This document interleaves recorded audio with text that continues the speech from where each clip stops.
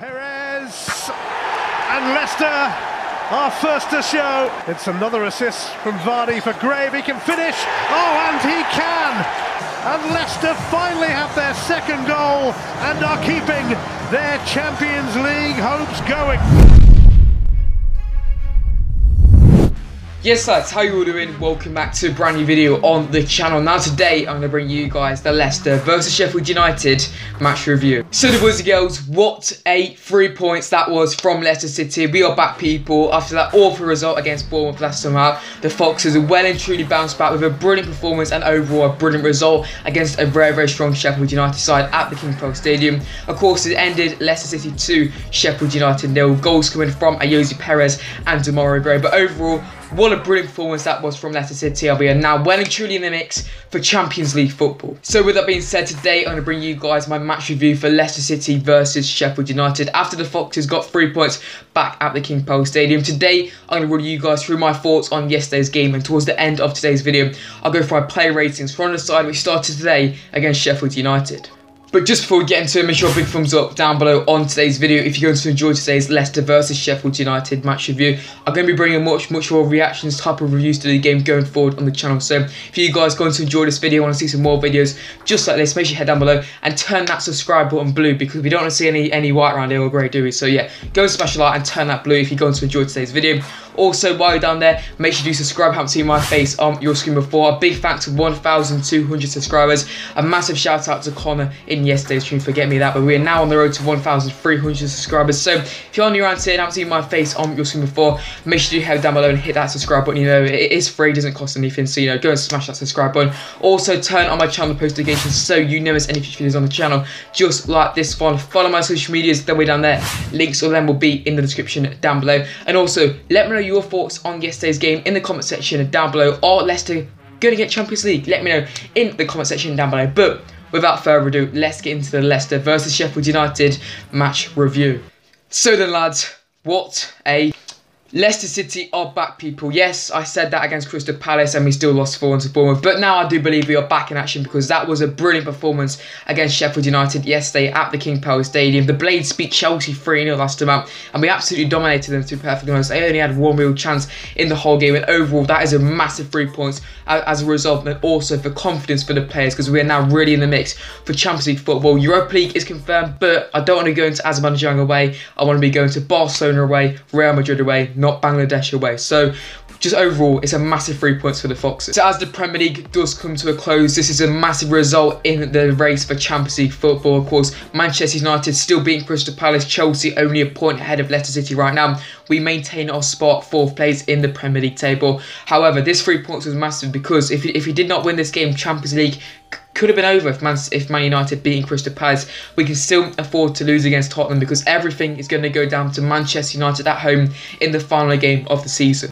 However, moving on to the game itself then, it was a brilliant performance from Leicester at the weekend. Well, it was on Thursday night. But anyway, Thursday night, yesterday, it was a brilliant performance from Leicester. First minute, we just looked to go straight out of the box. We went at Sheffield United, and you could really tell that Leicester wanted to respond after that Bournemouth result. And it's fair to say, we really did, because we could have scored at least 4 on that game. Overall, it's a great performance from Leicester, and it gives me so much confidence heading into the remainder of the season. I really do believe that Leicester could get Champions League football. You can really see that the intent was there, and against a very good Sheffield United side, to absolutely dominate the game like that. We could have even won about 5-0 in the end. Sheffield United only having one real chance in the second half. You could really tell that the intent was there from the players to get out and really get at that Sheffield United side, and we really did.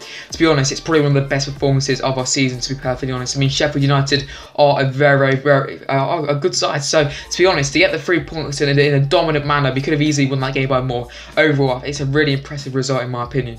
So then, moving on to Brendan Rodgers' team selections for yesterday's game against Sheffield United. So Brendan did go with the 3-4-1-2 formation. It was the formation which I predicted in my match preview, which didn't manage to go up on YouTube for, the less said about that, the better. But he did go with the 3-4-1-2 formation.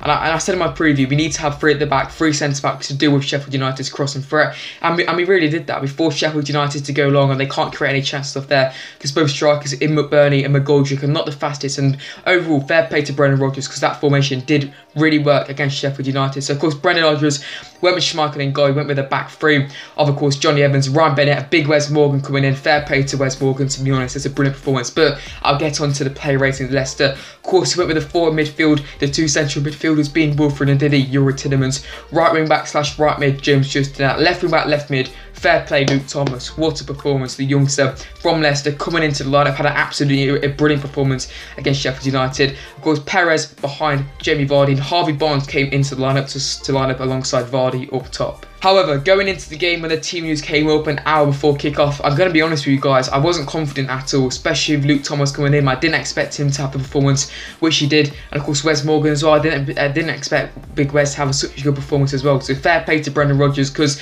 overall the formation worked so well against Sheffield United, and we just dominated them all over the park. Defensively we were very, very strong. In the midfield as well, we created so many chances. Like I said, we could easily won that game about 4-0. So overall it was a brilliant performance, and I think Brendan Rodgers has to take a lot of credit for that as well. But with the team news in mind, Ayoze Perez in that cam really deserves a shout in my opinion. Of course got on the score sheet, but in his cam, his natural position, he offers so much threat. Yes, he's been playing in a wide position because James Maddison is the cam, but James Maddison, you have got some competition in the cam role, because big up Ayoze Perez, because he was brilliant yesterday. Also, with the 5 at the back / 3 formation, it does allow the wing-backs to really get forward. We saw that with Luke Thomas getting the assist for the first goal. James Justin also got forward as well. And the centre-backs, the wide centre-backs, which of course with Johnny Evans and Ryan Bennett, I think they've pushed up on quite a few occasions, and they can spread the ball out of play. Overall, with the 5 at the back formation, Johnny Evans has been the central centre-back, but of course Wes Morgan came in, he was the central centre-back, and Johnny Evans, Ryan Bennett did play some brilliant balls out wide to really get Leicester on the front foot. And overall that formation, to be perfectly honest, works so well against a very good Sheffield United side. So moving on to the game itself then, just like I said, Leicester came out fighting, trying to create chances earlier on, and overall trying to get a goal earlier on. Obviously it didn't come, but Leicester really did show the fight and the intent to try and get at Sheffield United. We had a couple of half chances here and there. Jamie Vardy having the first real chance of the game, ball came in, it got cleared, and they had a second bite, and they caused a good save from Dean Henderson. Ayoze Perez had 2 chances as well, one from the header, one from a cross, which he volleyed straight into the hands of Dean Henderson. Harvey Barnes nearly got on the end of one of them. However, the first goal did come in the 29th minute. Ayoze Perez driving through the middle of the park, going towards the left-hand side, plays it to Luke Thomas, one touch, crosses it in, comes back to Ayoze Perez, a very good 1-2, and overall it's a brilliant finish from Perez. Took one touch, played it into the bottom left-hand corner, past Dean Henderson, and it was 1-0 to Leicester City in the 29th minute. And it's fair to say it was heavily deserved from Leicester. Sheffield United barely even had any chances in the first half. I don't think Casper was tested out. Well, we had a couple of corners here and there, but overall it was a very, very dominant performance from Leicester. Even after the first goal, Leicester continued to get Sheffield United. Didn't have any real chances, but the intent was there, and that's the main thing for me. We showed the fight, we showed the intent to try and get at Sheffield United, and it ended at half-time, Leicester 1, Sheffield United 0. So moving into the second half then, so Brendan Rodgers finally made no changes. He learned after Bournemouth not to change a winning thing, and it's fair to say Leicester came out fighting once again in the second half. Sheffield United came into it slightly better, had a couple of half chances here and there, but nothing to really test Kasper Schmeichel. However, Leicester had some absolutely huge chances. Harvey Barnes having 2 really good chances, to be honest. He really should have put one of them away, but the first one did come through Jamie Vardy, played 1-on-1, and it hit the post. It went just wide for a goal kick for Sheffield United. Then moving on to Harvey Barnes' chances, Jamie Vardy as well. Fair play to Vardy. Yes, you say Vardy is the goal scorer, but Vardy was very, very creative in the game against Sheffield United. He could have got 2 assists, or he got the assist for Demarari Gray, but he could have easily got 2 assists if Harvey Barnes could shoot. But yeah, Harvey Barnes had a couple of massive chances. The first one had a slight angle on it, straight at Dean Henderson, but the second one, he could have sweated it to Ayoze Perez to get his second, but he hit it straight at Henderson once again. Yeah, Barnes is in the right positions, but he really needs to be putting them away, does Harvey Barnes, because like I said, we could have easily won that game about 4-0 in the end. Harvey Barnes having 2 really big chances. Jamie Ward, like I said, at the forefront of it, creating the chances. Barnes, yes, he's in the right positions, but like I said, he needs to be putting them away if he wants to progress in this career. Obviously, Harvey Barnes is really growing this year, but that's the only thing lacking with Harvey Barnes. It is his finishing. However, Demarari Gray did come on, so did Hamza Chowdhury, which was a bit of a concern, but fair play. Brendan Rodgers did it. Ayoze Perez came off.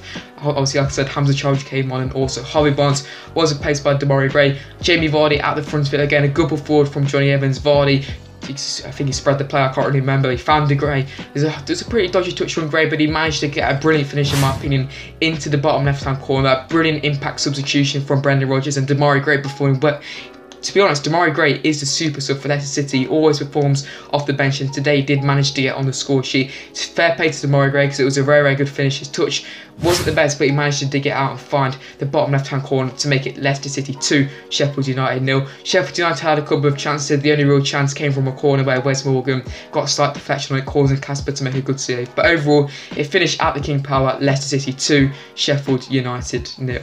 So then, lads, that is it for my thoughts on the game. So moving on to my player ratings. This is where I rate each player's performance out of 10 from the side which started against Sheffield United yesterday. To start off in goal with Kasper Schmeichel, I'm going to be giving Kasper a 7 out of 10 to be honest. He didn't really have too much to do. His save was brilliant, a clean sheet, asking even confidence as well. So overall, it was a good performance from Kasper. His distribution was quite good as well. But overall, did Kasper have really much to do?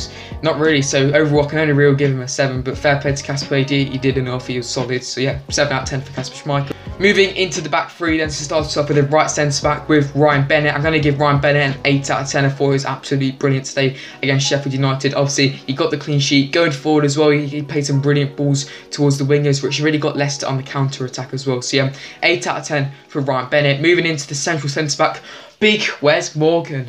What a performance from Big Wes. I'm going to be giving Big Wes an 8 out of 10 as well. I thought he came in very, very well. Obviously, Wes, he's got the experience, but he's barely even played this season. But fair play to the captain coming back in. And to be honest, he was very, very solid was Wes Morgan. So hopefully Wes can start the remainder of the games. Obviously, only 2 games left of the season. So yeah, 8 out of 10 for Big Wes. And the left side, the centre-back, Johnny Evans, 8 out of 10 for him as well. Absolutely brilliant at the back once again. Same with Ryan Bennett. The 2 wide centre-backs really got forward for Leicester, driving through. Kind of like a Harry Maguire type of thing, spreading the play, getting Leicester on the counter results. So yeah, 8 out of 10 for Johnny Evans. So then moving into the midfield 4, then to start off in the right mid / right wing back position with James Justin. I'm going to give the youngster a 7 out of 10. I thought it was a pretty average performance from JJ today. I think he went missing in the game at some parts, but overall it was a solid performance from JJ, and it's good to see him and the defence get a clean sheet as well. I thought he could have done a bit more going forward, but overall it was a clean sheet overall, and a 7 out of 10 performance. He didn't do anything wrong. So yeah, a very, very solid performance from JJ, so 7 out of 10 for him. Moving into the midfield 2, let's start off with Wilfred Ndidi. What a performance from Wilfred Ndidi today. 9 out of 10 every day of the week from Wilfred Ndidi. Absolutely brilliant in the midfield. Breaking up the play, making crunching tackles. Every single minute Wilf seems to be breaking up the play and getting Leicester on the front foot. And that is what we've missed since football has returned. When Wilfred Ndidi is not good, Leicester are not good. But when Wilfred Ndidi plays well, Leicester City are absolutely unstoppable in my opinion. Wilfred Ndidi, the amount of times he broke up the play, turned the play around, get Leicester on the front foot, that's what created half the chances. We've seen how many times Leicester were counter-attacking with Harvey Barnes' chances, going up with Vardy hitting the post. And of course, Demarari Gray's goal came from Leicester quickly winning the ball back, playing it long, and Wilfred Ndidi was at the forefront of that. So yeah, 9 out of 10 for Wolf, because that was a brilliant performance from Wilfred Ndidi. Same with the other centre midfielder, Youri Tielemans, 8 out of 10 for me. Youri Tielemans was absolutely brilliant once again. Since football has returned with James Maddison not on the side, Youri Tielemans has been absolutely brilliant in there. He's back to his best as Youri Tielemans, and overall it's very, very good to see that Youri is back to his best, and he's still got it in him. He created so many chances today, really got Leicester on the front foot as well, playing it into players like Perez in the cam position who can spread out wide. Youri Tielemans overall was a brilliant performance, absolute midfield maestro from Youri Tielemans. But yeah, 8 out of 10 for Youri. And moving into the left wing back position, Luke Thomas, 10 out of 10 for my opinion. What a debut from Luke Thomas. Leicester born and bred. What a performance that was from Luke Thomas, coming into the side on his Leicester debut in a big game like that, a high pressure game against Sheffield United, fighting for Champions League football, and to have a performance like that, get the assist, be solid defensively, and even he made a couple of big chances for Perez as well. Overall, it was an outstanding performance for Luke Thomas. So Luke, if you are watching this, well done mate. Ben Chilwell, move aside. Luke Thomas coming to the lineup. 10 out of 10 for Luke Thomas, brilliant performance. So then moving into the front three, well, the 1-2, starting off with a cam, Ayoze Perez, 9 out of 10 for me from Ayoze Perez. Got his name on the score sheet once again. He created so many good chances as well. It was disappointing to see him get taken off, but overall, Hamza Chowdhury came on, made Leicester a bit more defensive, and obviously we managed to score the goal for Demarari Gray as well. So yeah, I'm going to give Ayoze Perez a 9 out of 10, of course. Got his name on the score sheet with a good finish, and overall, it was a very, very good performance from Ayoze Perez once again. And moving into the 2 strikers then, starting off with the left one with Jamie Vardy, 9 out of 10 for me as well. Didn't get his name on the score sheet, but we really saw the different side of Jamie Vardy, the creative side of Jamie Vardy. Could have easily got about 3 assists today if Harvey Barnes could shoot, but of course got the assist for Demarari's goal, hit the post as well. But the amount of chances he created for Leicester, he got down the ball line, brought players into play, and had a great performance. Yeah, 9 out of 10 for Vards. And finally, moving into Harvey Barnes up front, I'm going to give him a 7 out of 10. The reason behind it is Harvey Barnes cannot shoot to save his life. Realistically, I think I could have scored 2 of his chances, but overall, we have to give Harvey Barnes credit for getting into the positions, knowing he has developed a lot this season. But like I said, the only real thing lacking with Harvey Barnes is his finishing. So yeah, 7 out of 10 for Harvey Barnes, but overall, wasn't the worst performances from Harvey at all. So then lads, that is it for my Leicester versus Sheffield United match review. What a win. Back to new ways for Leicester City. We are now well and truly on the road to securing a Champions League spot for the up and coming season. The pressure is still on. We move on to Tottenham next door, which is another big game. Manchester United though, last game of the season, is simply huge for the Foxes. But anyway, what 3 points that was against Sheffield United. If you have enjoyed today's video, drop a like. If you want to see some more videos just like this, make sure you tell me by dropping a like. Also comment down below your thoughts. Subscribe if you haven't already, lads. But yeah, that is it for today's video. This has been my Leicester versus Sheffield United match review. But I've been Sportsa, and I'll see you guys very, very soon in my next video. Peace, guys.